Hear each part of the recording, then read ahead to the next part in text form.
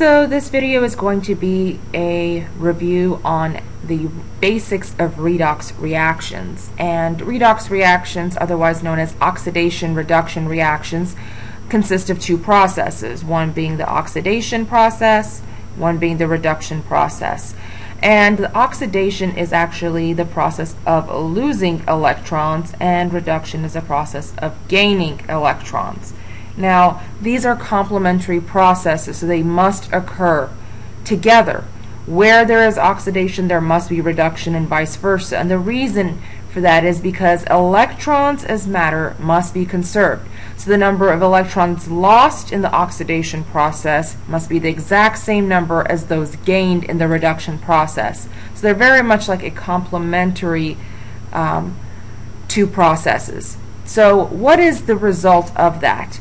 Well, the result for oxidation reduction reactions is mainly seen in the charge of that particular atom, based on whether it gained or lost electrons. And we call charge in redox reactions oxidation numbers or oxidation states rather than charges. So the process of losing electrons, which are negative charges, would result in an increase in the oxidation number, whereas the gaining of those negative electrons would of course decrease the charge or oxidation number. So how can you spot a redox reaction? Well, there's not an easy way, but we can look for some what we call key players. Typically, key players in redox reactions are metals, which might go against another metal, or metals that go up against hydrogen atoms, which turn to hydrogen gas, H2. So it does not mean that nonmetals other than hydrogen do not undergo redox reactions. No, they certainly can. But the main key players, of course, that we can look for to spot redox reactions easily are metals and hydrogen, and those are ones that you probably see on your activity series or your standard reductions table. So here is a hallmark redox reaction where zinc is reacting with hydrochloric acid, and one chemical property of acids is that when they react with metals they produce hydrogen gas. So right away we see that that's the metals versus H characteristic, and that gives us an inclination that this could be a redox reaction, but that's not proof enough. So really the only way to determine if this was a redox reaction is to look at the before, meaning the reactants, oxidation states, and the after, or the products oxidation states, and see if that has changed. If it has changed, meaning if the charge has changed, then electrons have been either lost or gained. Some exchange of electrons has occurred, and that's essentially what redox reactions are. Electron exchange reactions. Therefore, we need to look at charges on the left side of the arrow and the right side, and then do a before and after comparison. If charges have changed, we can classify this as a redox reaction, and then we can delve more deeply into the subject. So let's take a look at zinc here. Zinc as a metal all by itself, meaning it is a simple neutral atom on its own. So the oxidation state here would be 0. Now HCl is a compound. The only way we can determine charges is by breaking up this compound into the H and the Cl. The H is a plus and the Cl is a minus, just going by normal charges. Again, the reason why these have charges is because they're part of a compound. The only way this compound would have formed is if there were unlike charges that attracted one another to form the compound.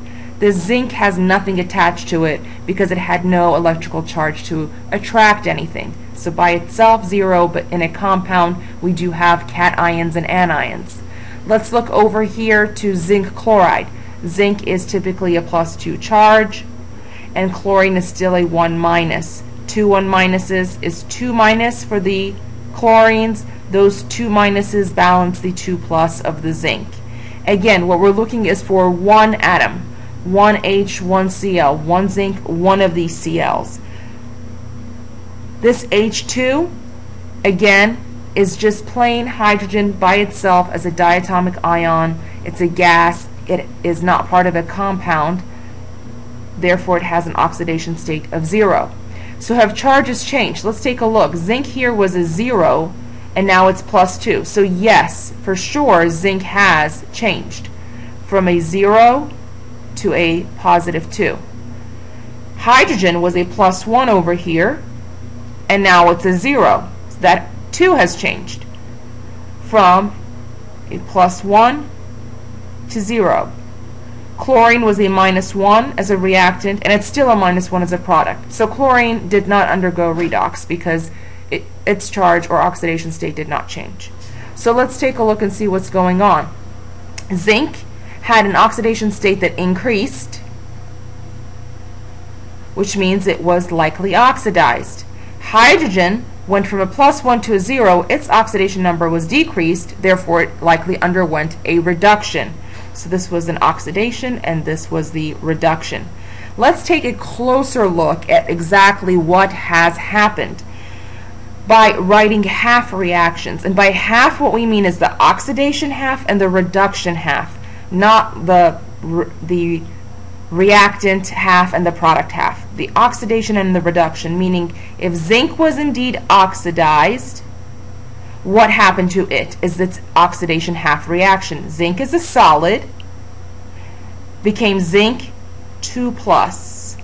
Okay, we don't care about chlorine. It's a spectator ion at this point. We're only interested in the key players. What has happened amongst them? What kind of electron exchange has occurred between these two atoms? All other atoms really are just spectator at this point. So zinc went from a 0 to a 2+. So zinc solid to a 2+. How did it become a 2+?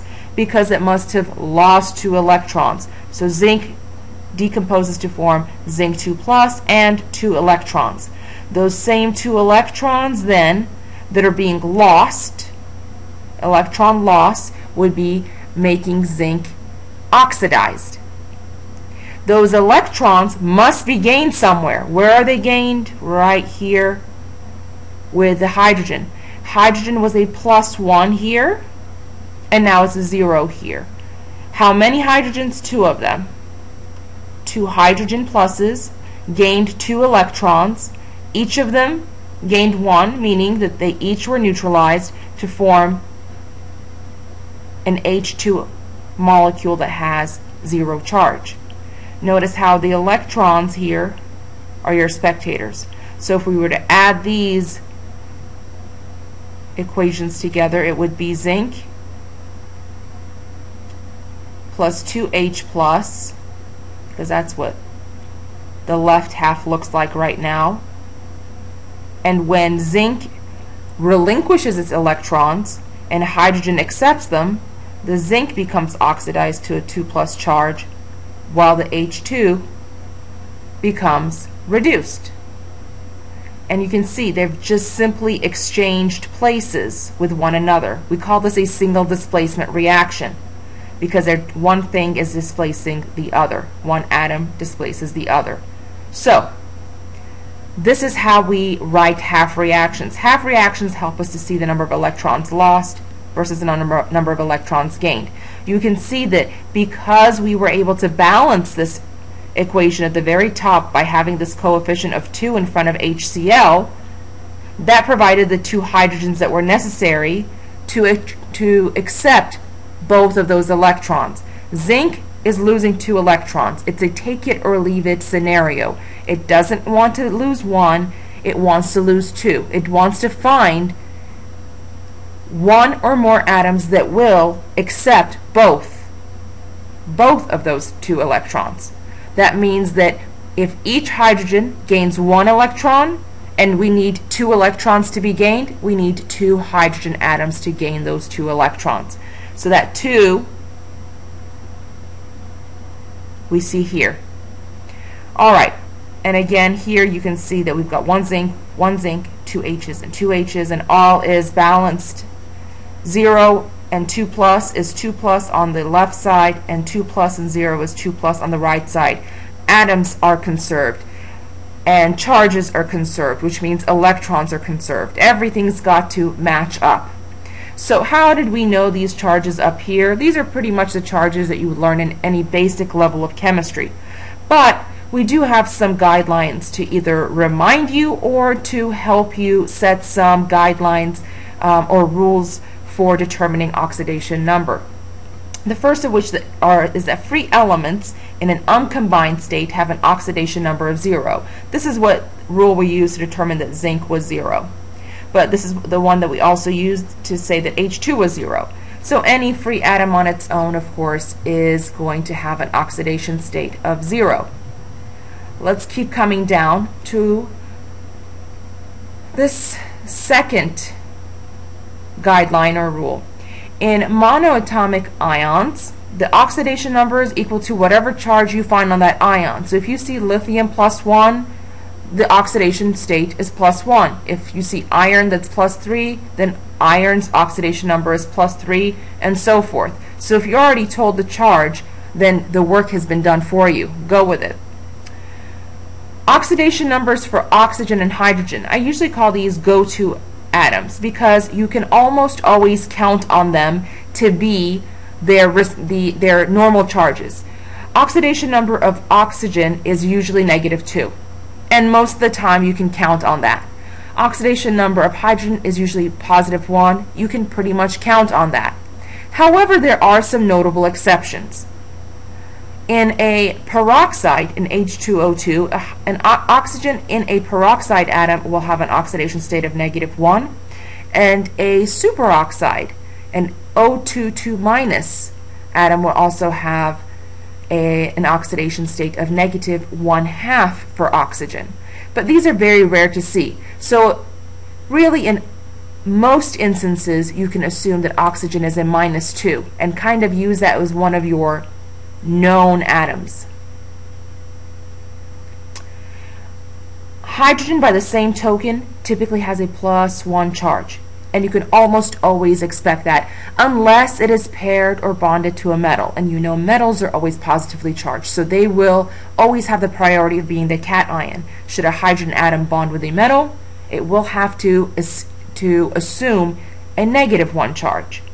But most of the time hydrogen is bonded to another nonmetal, allowing it to remain as one of our known atoms that we can count on, our go-to atoms, and in that case we can almost always count on it to remain +1. Alright, what other knowns do we have? Well, group 1 metals we can assume to be +1, that's good. Group 2 metals we can assume to be +2. And of the nonmetals, the only one that is a given or a known is fluorine. Fluorine will always be a -1 because it is so electronegative, it will always retain that -1 charge. So those are what we can count on. Oxygen, hydrogen, group 1 and 2 metals, as well as fluorine. Now, what do we mean by known? It's that you've learned basic charges according to the periodic table for most atoms, and that means that those are their typical charges. But that doesn't mean that they cannot change their charges or oxidation states. Chlorine, for example, has many oxidation states, everything from a -1 to a +1 to a +3, +5, +7, and the list goes on and on for different atoms having different oxidation states. It's like having different personalities. Which personality is this particular atom exhibiting in this particular instance, in this particular compound? It can change, just like a mood or a personality changes for a person based on the situation that they happen to be in. So, how can we determine the unknowns, the atoms whose oxidation numbers do change in redox reactions? How do we determine what version of themselves they are playing in a particular compound? We use the knowns and this rule here to help us determine what the unknown value is, simply by using algebra. Now, you can do this in your head or you can use simple algebra to determine this. But this rule says that the sum of oxidation numbers of all the atoms in a molecular ion is equal to the charge on the molecular ion. So what does that mean? Let's take a look at HNO3, nitric acid. What this rule tells us is that hydrogen's charge or oxidation number and that of nitrogen and that of 3 oxygens should all add up to the charge on the overall compound, which is 0, because you can see there's no charge here. That means we assume it's neutral. So that means hydrogen plus nitrogen plus 3 oxygens should equal 0. Now you can see that hydrogen is at one of our givens. It's going to be a +1. Oxygen is one of our givens. It's a -2. So we can actually plug those in. Hydrogen is a +1. Nitrogen is our unknown. And oxygen is also one of our knowns, because we know that we have 3 of them times -2 apiece.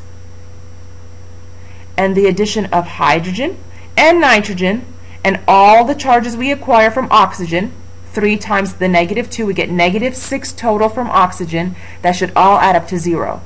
So +1 plus -6 is -5. So nitrogen minus 5 is equal to 0. And that means nitrogen in this instance has an oxidation state of +5. Let's try another one. This atom is also neutral because I don't see any charge. Should there have been a charge like in ammonium, you would have seen it. But there is no charge here, so everything should add up to 0. In something like ammonium, the nitrogen and the 4 hydrogens charges would have to add up to +1. Here again we have neutral. So we have 2 potassiums, we have 2 chromiums, and we have 4 oxygens. And all those charges should add up to 0. So again, what is our known? Well, potassium is in group number 1, so that means you can count on that to be a +1 charge. So 2 times +1 is +2. That is the total charge from potassium. Chromium is the transition metal, so already that may be some insight that it's going to be our unknown. But to confirm that, we see we have oxygen here, and oxygen is not one of the exceptional cases. Again, most of the time it won't be, so we can count on it to be a -2. So 4 atoms of oxygen times -2 apiece gives us -8 from that oxygen. So all those added together should be 0. So 2 times +1 is +2. Plus 2 chromiums plus 4 times -2 is -8. All that should equal 0. So +2 plus -8 is -6. -6 plus our 2 chromiums from here, and that should equal 0. Alright, so what next? Let's solve for chromium. Move the 6 over to the other side. That's 2Cr is equal to +6. Divide by the 2. That means each chromium is worth how much? +6 divided by 2 is +3. Because if 2 chromiums is +6, each one should be +3. 3 times 2 is, of course, the 6. So now we know that chromium, in this particular instance, has a charge of +3.